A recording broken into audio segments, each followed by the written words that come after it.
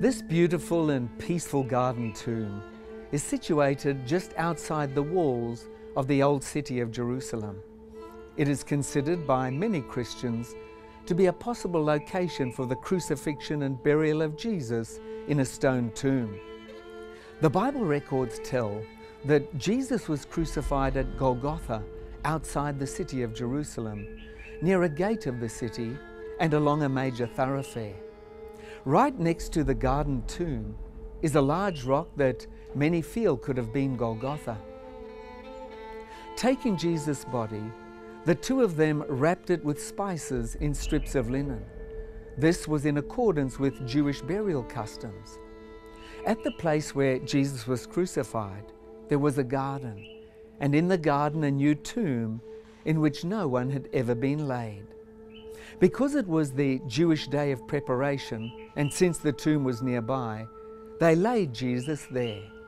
Here you can see a tomb cut out of rock, and you can see where the rolling stone was positioned, and the traditionally low doorway that leads to the burial chamber. The Bible says that when the two disciples came to the tomb on Sunday morning, they had to bend over to enter the tomb. The garden tomb fits the Bible description, and when you visit here, you can understand why there is a belief that this is the authentic site of Jesus' tomb. However, other Bible scholars believe that the Church of the Holy Sepulchre is the location where Jesus was crucified and his body laid in a stone tomb.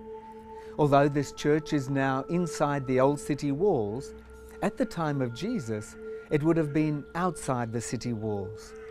As you enter the church, there is a stone slab believed by many to be the place where Jesus lay in the tomb.